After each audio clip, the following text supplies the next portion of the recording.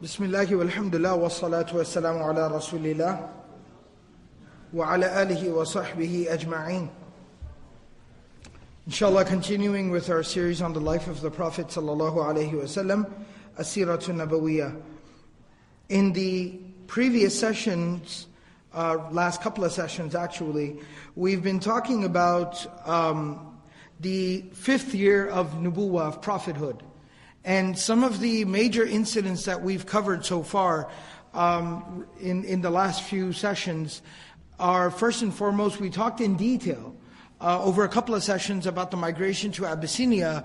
What were exactly the details? When did it occur? Why did it occur? Who exactly were the folks that migrated from Makkah to Abyssinia, to Habasha, and what were the repercussions? What was the aftermath and the fallout from so many people leaving Makkah and going to Abyssinia, going to Habasha? Soon thereafter, we talked about the acceptance of Islam by, first and foremost, Hamza bin Abdul Muttalib radiyallahu ta'ala anhu, the uncle of the Prophet sallallahu alaihi wasallam, who was a very well-known, well-liked, popular person in Makkah. By all accounts, he was what we would consider a celebrity in Makkah. He was a celebrity in Makkah. He was very famous. But his celebrity wasn't based on, something unfortunate like a lot of times it is the case these days. Rather, his celebrity was based off of the fact that, first and foremost, he was a son of Abdul Muttalib. Secondly, he was a very brave man. He was a very strong man. And he was known for his bravery and his strength and his courage.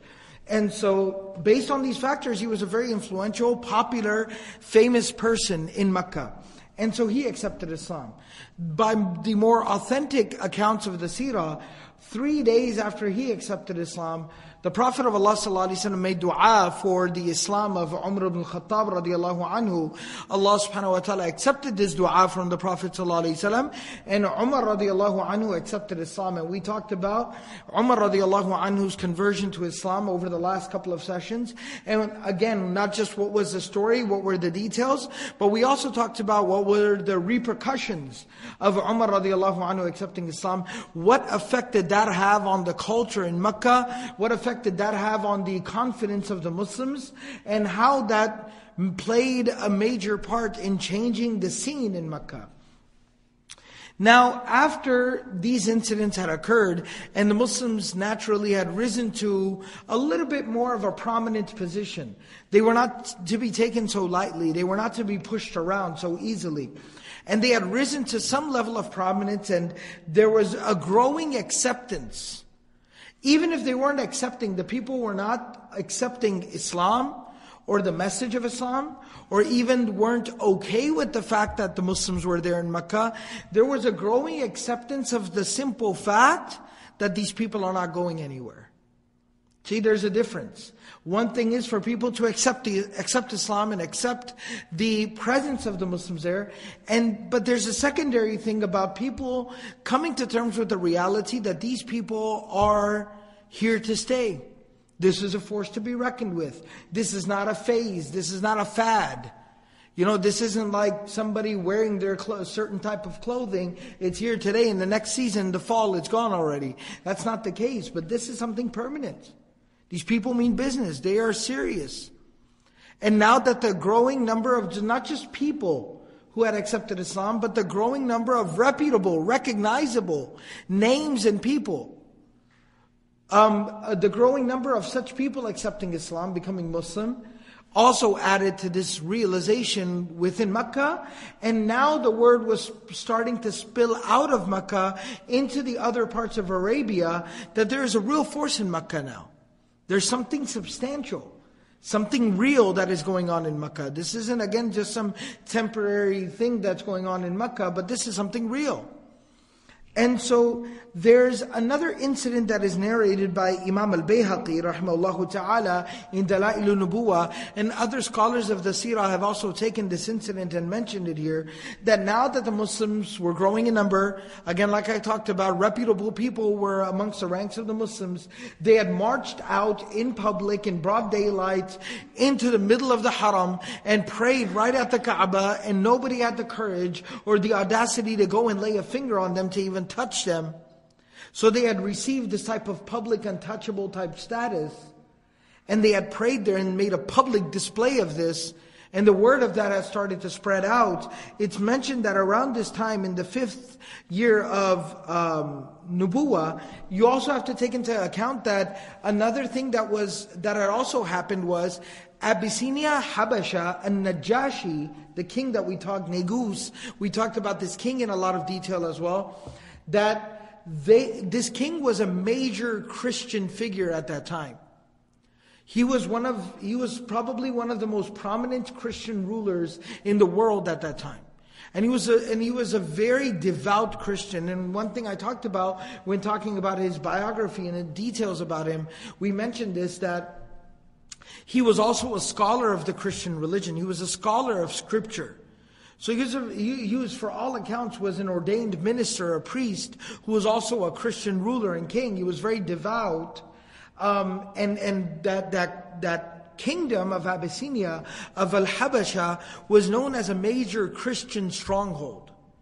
And if you recall or not, but and you can actually go back and listen to it if you weren't able to catch those sessions, in some of the early Sīrah sessions that we had, where we talked about pre-Islamic Arabia and where the Arabs who were populated in Makkah, where they were originally from, we talked about Yemen. And when talking about Yemen, we talked about how Abyssinia, Habasha, historically this Christian kingdom had actually invaded Yemen in the past. And so there was a presence of Christianity within Yemen that was because of Abyssinia in Eastern Africa. So this was to summarize, it was a very famous and very strong and proud Christian stronghold in the world. Habasha was. And the king was a source of pride for Christians all throughout the world. Now, of course, we know, we've talked about it here, we know from the accounts of the Sīrah, from the words of the Prophet ﷺ, that an-Najashi, this particular Ashama, this particular Christian king, had actually accepted Islam. But he was keeping his Islam hidden. Nevertheless, the fact that 100 Muslims had gone and settled in Habasha, in a Christian kingdom, were presented in the court of the king, and the king had not only allowed them to live there and accepted them into his kingdom, but he had in fact given them a protected status, had issued a royal decree. Nobody is to even look at these people wrong, let alone lay a finger on them. They have my protection, the protection of the king. The king had fixed an allowance and a stipend for them as travelers, as immigrants, so that they would be taken care of. So this word had also spread. So now you have to understand that especially Christian territories to the north of Arabia, and these were territories that were occupied by by some of the Roman armies, and even those areas that were not actually physically occupied by some of the Roman armies, were not governed by the Roman kingdom, by the Roman Empire, they were still influenced by Roman culture. And so the Christian religion had spread to northern Arabia. Now the Arabs in northern Arabia, they were putting two and two together. They said, okay, Makkah, which is the center of Arabia, apparently there's a man named Muhammad who claims to be a prophet. He has a couple of 100 followers at this point, and he's a force to be reckoned with. They are going publicly into the Kaaba, into the Haram. They knew what the Haram, the Kaaba was. They are going publicly in broad daylight into the middle of the Kaaba, and they're praying at the Kaaba, at the Haram. So that means they are a force to be reckoned with. Then they're adding the other factor into consideration. They're taking something else into consideration. Well, apparently there are 100 some odd of his followers that have gone to the famous, proud Christian kingdom of Habasha. They've settled there. Not only have they settled there, but they've been able to leave a strong impression on our king, our Christian king. He grants them his protection. He grants them an allowance, gives them money, takes care of them, looks after them. So when they put two and two together, they realize that we should go and explore this. We need to look into this. This is not something we can just brush off. Oh, there's some news coming out of Makkah. There's always some type of nonsense going on over there. It's crazy Makkans, they're always up to something. This wasn't that anymore. So he said, we need to look into this.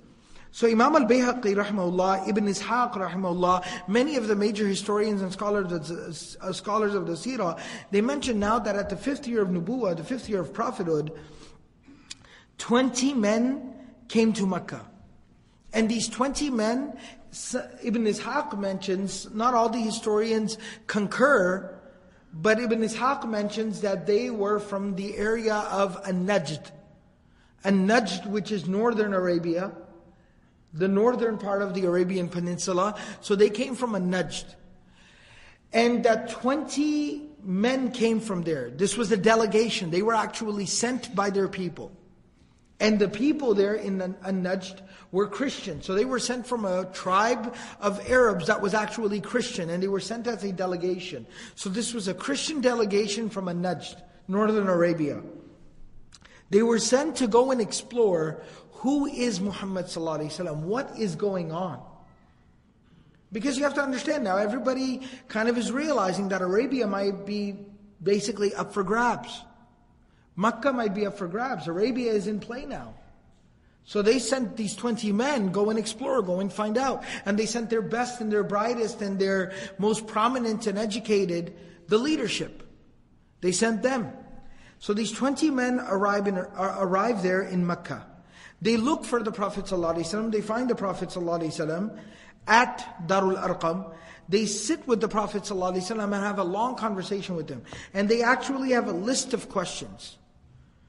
So after they ask all of their questions to the Prophet ﷺ, some of the narrations actually mention that they first went to the Haram, they went to the Kaaba and they asked about the Prophet ﷺ. They were asked, who are you? Who wants to know? And they introduced themselves as a delegation from the Christian tribes of northern Arabia. And so the leadership of the Quraysh actually received them, showed them a little hospitality, and kind of to also find out exactly why they're here. And they said, we're just here to figure out who this guy is and what's going on, because we hear things from here, we hear things from Habasha. So we just want to see him for ourselves and kind of feel him out. We got some questions for him. So when they found the Prophet ﷺ and they asked him all the questions that they had, who are you, what's going on, do you mean, what are your intentions, etc., etc. The Prophet ﷺ answered all of their questions to the point where they were content. Then the Prophet ﷺ said that, I entertained you, I answered all of your questions, I gave you everything you asked for. Now, can I also talk to you about something? Can I present something to you? And they said, absolutely. The man is kind, he's polite, he's accommodating, why not? The Prophet of Allah sallallahu alaihi wasallam basically presented the message of Islam to them. Gave them da'wah. And the narration actually mentions that the Prophet ﷺ recited the book of Allah to them. He recited some Qur'an to them. The narration mentions that دعاهم رسول الله صلى الله عليه وسلم إلى الله عز وجل. The Prophet ﷺ invited them to Allah. وَتَلَا عَلَيْهِمُ الْقُرْآنِ. And he recited the Qur'an upon them. فَلَمَّا سَمِعُوا فَاضَتْ أَعْيُنُهُمْ مِنَ الدَّمْعِ. That when they heard the Qur'an, when they heard the book of Allah, their eyes became welled up with tears. ثُمَّ اسْتَجَابُوا لَهُ وَآمَنُوا بِهِ وَصَدَّقُوهُ. They answered the call, they believed in him, and they attested to the truth of the message. وَعَرَفُوا مِنْهُ مَا كَانَ يُوصَفُ لَهُمْ فِي كِتَابِهِمْ مِنْ أَمْرِهِ. Not only that, and I mentioned that these were some of the most educated people from this Christian tribe. So they actually said that, some of our priests and our monks who are specialized within scripture have actually described to us that there would come a prophet, there would come a man with the proper message, with salvation from God, from Allah. And you seem to be that individual. Everything matches, everything fits. فَلَمَّا قَامُوا مِنْ عِنْدِهِ اعْتَرَضَهُمْ أَبُو جَهَلْ فِي نَفْرٍ مِنْ قُرَيْشٍ.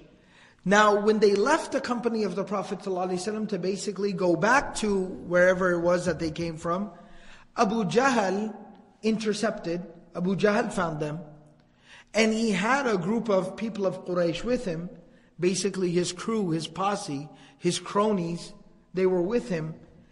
And the news basically had spread that these people didn't just come here and talk to Muhammad ﷺ, but they believed in him. They accepted his message.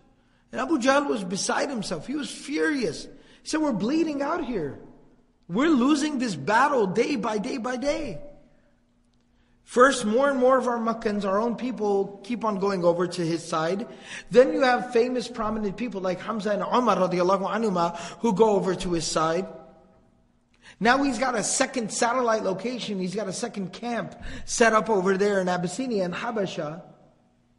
You got outsiders like Abu Dhar who are coming in from outside, accepting Islam, accepting his religion. Tufail, a genius of our people, accepts his religion and goes back, and apparently he's now preaching to the people of Ados in his own tribe. Like, we keep losing every single day. We're taking a hit. Now, before you know it, 20 prominent leaders from the Christians of Northern Arabia show up here. Now they accept Islam? He's like, no way. I just can't tolerate, I can't take this, I can't allow this anymore. So he intercepts them. He cuts them off. And it actually mentions, he says to them, خَيَّبَكُمُ اللَّهُ مِنْ رَكْبٍ. خَيَّبَكُمُ اللَّهُ مِنْ رَكْبٍ. Which is basically, he's cursing them. He's making dua against them. He's making a bad dua for them. And what is he saying to them? He's saying, خَيَّبَكُمُ اللَّهُ مِنْ رَكْبٍ. May you be ruined on this journey of yours. May you have a terrible ride back home. I hope you get a flat tire. Right? And so he makes dua against them. He's cursing them. And he says, بَعَثَكُمْ مَنْ وَرَاءَكُمْ مِنْ أَهْلِ دِينِكُمْ. That the people who are still back at your home, in your tribe, they sent you here. They sent you here. مِنْ أَهْلِ دِينِكُمْ. They are the people of your religion, the people of your tribe, and they sent you here. But what did you do? تَرْتَادُونَ لَهُمْ. تَرْتَادُونَ لَهُمْ. He goes, but you apostated from your religion over here. You cheated them. You stabbed them in the back. And then he said, فَتَأْتُونَهُمْ بِخَبْرِ الرَّجُلِ. And he goes, and you were supposed to take back to them news of this individual. You were supposed to just go back, research, find out who he is, go back and tell them who this man is. فَلَمْ تَطْمَئِنَّ مَجَالِسُكُمْ عِنْدَهُ. But he says, you are not satisfied to just go sit down and talk to him, ask him a few questions and just get the news and deliver back home. Rather, what did you have to do? حَتَّى فَارَقْتُمْ دِينَكُمْ وَصَدَّقْتُمُوهُ. And you apostated from your religion, you left your religion, and you attested to the truth of this man. So your people sent you here to research, to look into things, find out who this man is and go back and tell them who they are. Instead, what do you people do? You go and you sit with him, but that's not enough. You end up leaving your own religion and adopting his religion. What's wrong with you people? And then he goes on to say, he says, وَصَدَّقْتُمُوهُ بِمَا قَالَ لَكُمْ. You accepted everything he had to say. He goes, مَا نَعْلَمُ رَكْبًا أَحْمَقَ مِنْكُمْ. I've never seen anyone more stupid than you people.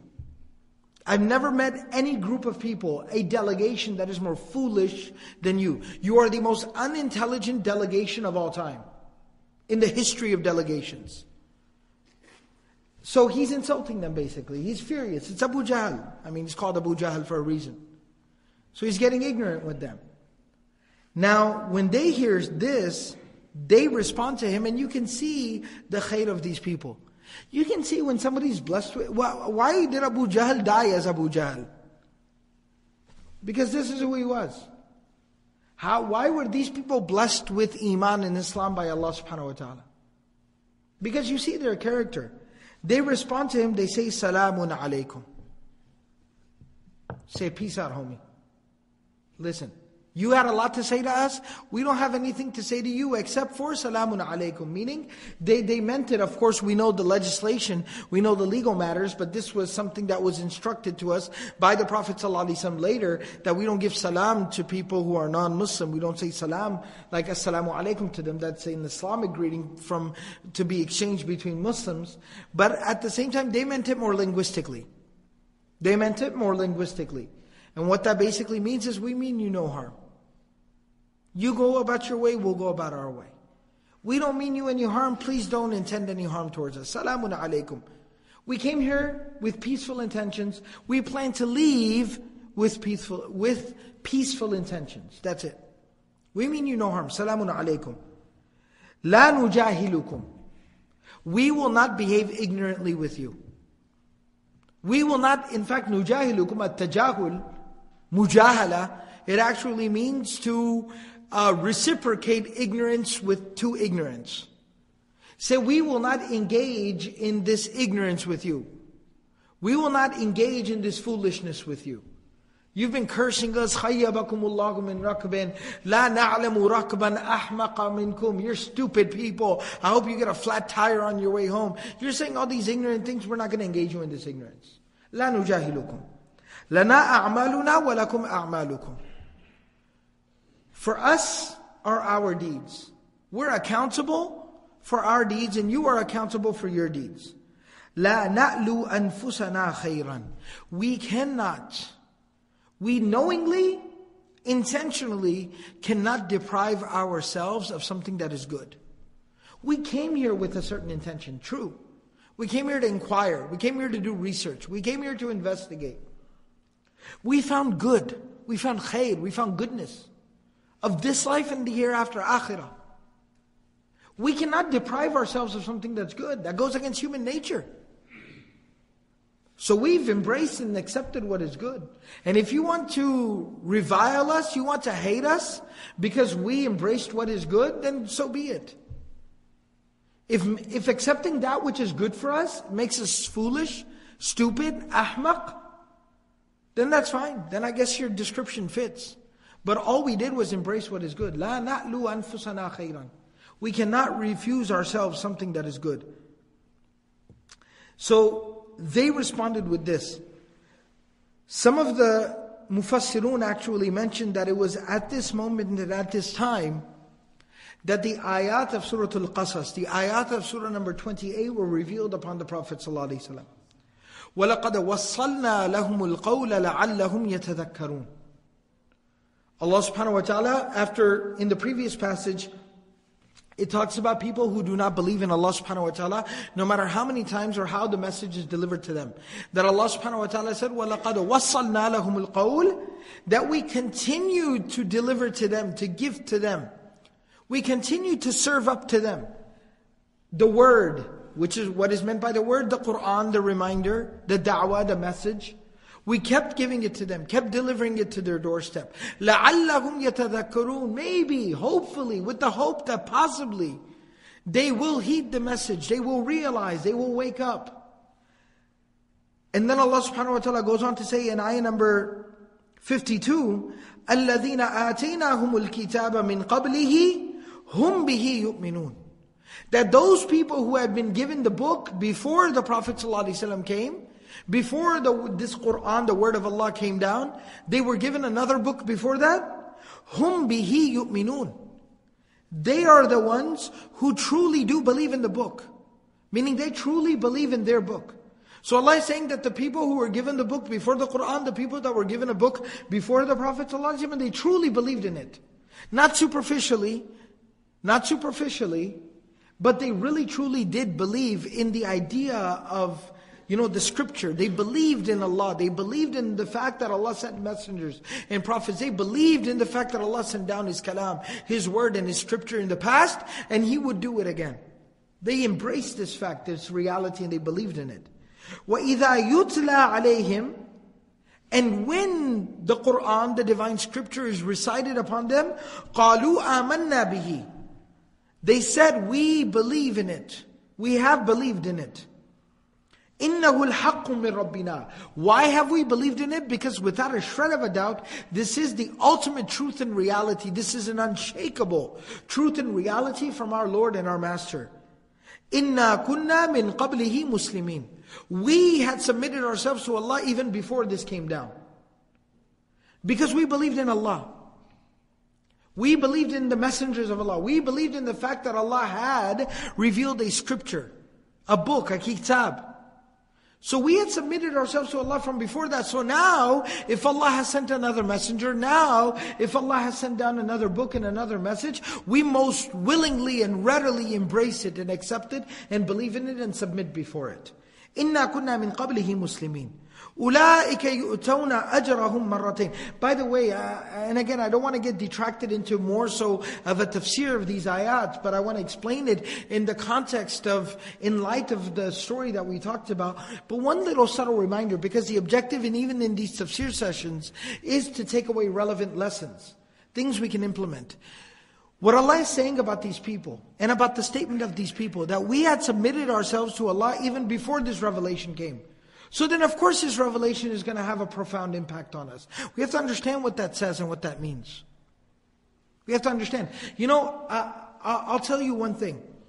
A lot of times, and this is something I've addressed multiple times throughout the sessions, there are certain things which are a reality within our deen. The Quran is the kalam, is the kitab of Allah. And the Quran is the basis and the foundation of an Islamic revival within the hearts of individuals and within communities and societies, without a doubt. But at the same time, we also have to understand that the Quran also has certain prerequisites. Because a lot of times we become so emotional or superficial in our rhetoric that we overlook certain necessary things. We overlook some of the prerequisites. That a lot of times we talk about how the Quran will change people's lives, and the Quran does change people's lives. But we also have to take into consideration, as a student of the Book of Allah, as a student of the Quran, it is our responsibility, each and every single one of us also have to understand that the Quran requires that we come to it with certain things. Just like salah. Salah is an obligation, it's a fard, it's a conversation with Allah, it's a life-changing experience. But Allah subhanahu wa ta'ala has required us to come to prayer with certain things. Certain physical requirements like wudu. Certain spiritual requirements such as sound mind and sound heart, khushu'. With a certain amount of awareness and education to benefit from that prayer. We can read the Quran all day long. We can do the translation of the Quran all day long. We could sit in a tafsir lecture all day long.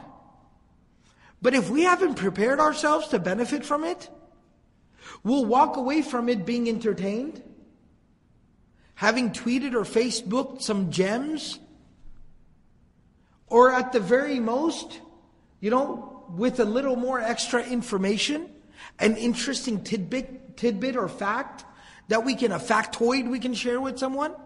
But that'll just about be the extent of our benefit that we take away from a conversation on the Quran, a study of the Book of Allah.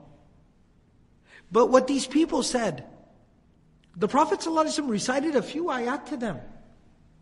A few ayat to them. These were practitioners of a religion. These were devout Christian folks. And he recited a few ayat to them, and they were literally tears streaming from their eyes.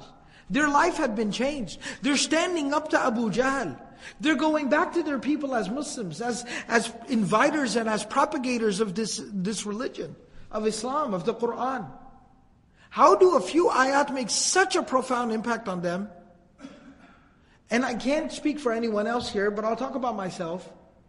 How is it possible for me to read the entire Quran multiple times? How is it possible for me to sit in on hours and hours of tafsir lectures? How is it possible for me to spend, prolonged amount of time with the translation of the Quran? And it doesn't cause any change, any drastic practical change in my life. And these people's whole world is turned upside down through a few ayat. I have to ask myself that question if that's the case. And the answer is right here. In ayah number 53 of surah number 28, that they came to the Book of Allah already submitted to Allah. At some level, they had prepared themselves, they had worked on themselves, they had humbled themselves. And they had told themselves that this is the speech of Allah. This is guidance from Allah. And I sit here with the readiness, the willingness, the attitude, the intention of sami'na wa ata'na. Sami'na wa ata'na. I'm here to listen and learn and obey. And then it causes a change in people. A drastic change in people. Because if we're not careful about this, if we do not focus on this, if we don't talk about this and prepare ourselves for this, we're in danger of spawning.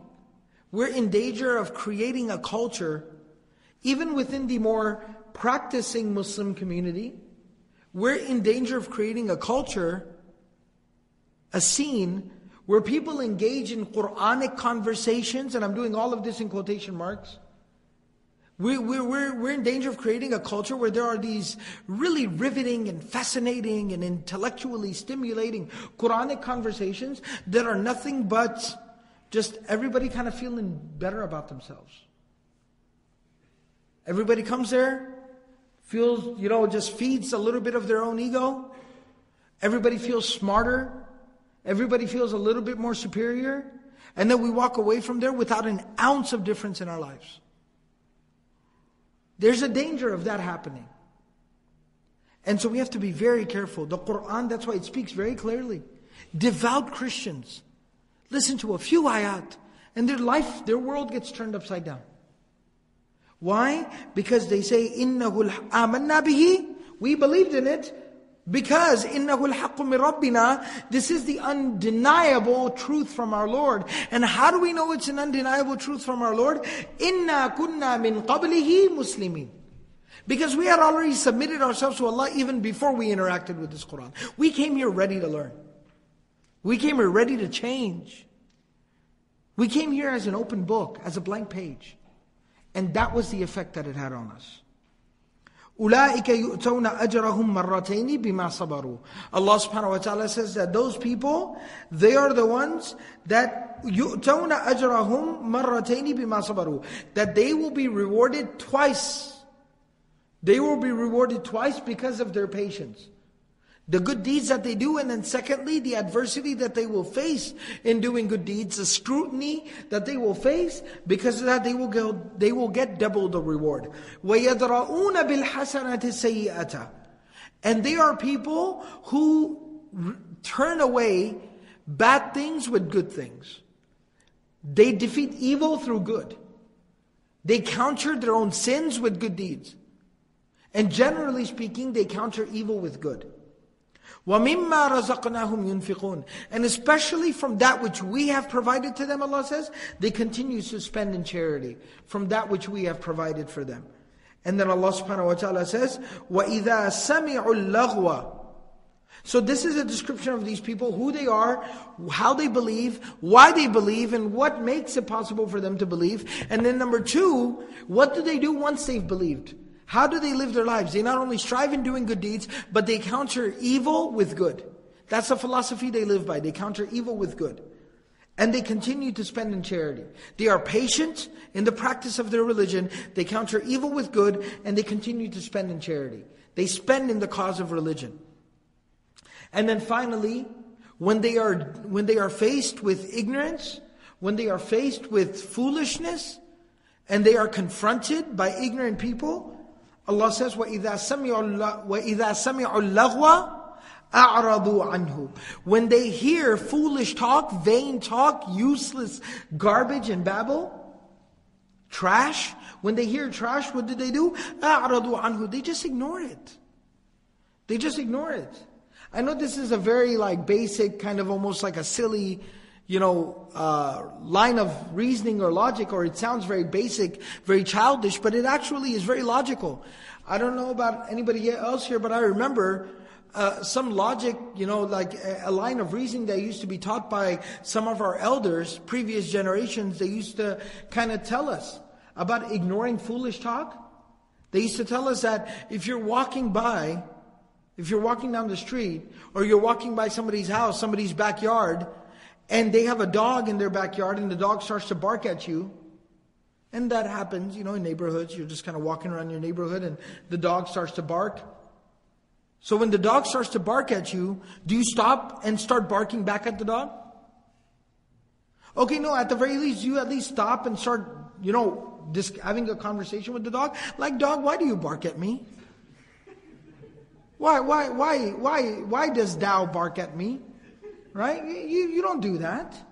And our elders used to tell us, you don't do that, then why do you answer back an ignorant person? Why do you yell back at a fool? Somebody curses you out, why do you stand there and you list off another long list of curse words to that person? You're no better now. You're acting just as unintelligently as he was. That's an animal. That's a simple-minded creature, that animal, that dog. When he barks at you, you don't yell back or even talk back to the dog. You know. Poor animal doesn't know anything. The creature does what he knows. He barks. That's what he does. So you go about your business. You realize you're above that. So وَإِذَا سَمِعُوا اللَّغْوَ أَعْرَضُوا عَنْهُ. When they hear foolishness, garbage, mindless jibber-jabber, أَعْرَضُوا عَنْهُ. They just ignore it. They just go about their way. They go about their business. وَقَالُوا. And at the most, what do they say? لَنَا أَعْمَالُنَا وَلَكُمْ أَعْمَالُكُمْ. We will be rewarded for our deeds and you'll be rewarded for your deeds. سَلَامٌ عَلَيْكُمْ. We mean you no harm. Peace. You go about your business, we'll go about our business. We mean you no harm. لَا نَبْتَغِي الْجَاهِلِينَ. We do not seek out ignorant people. We do not pick fights with ignorant people. Especially if you're walking by a dog and that dog is sleeping, you do not go with a stick and poke that dog. You definitely don't do that. لا نبتغي الجاهلين. We don't go looking for ignorant people to pick fights with them.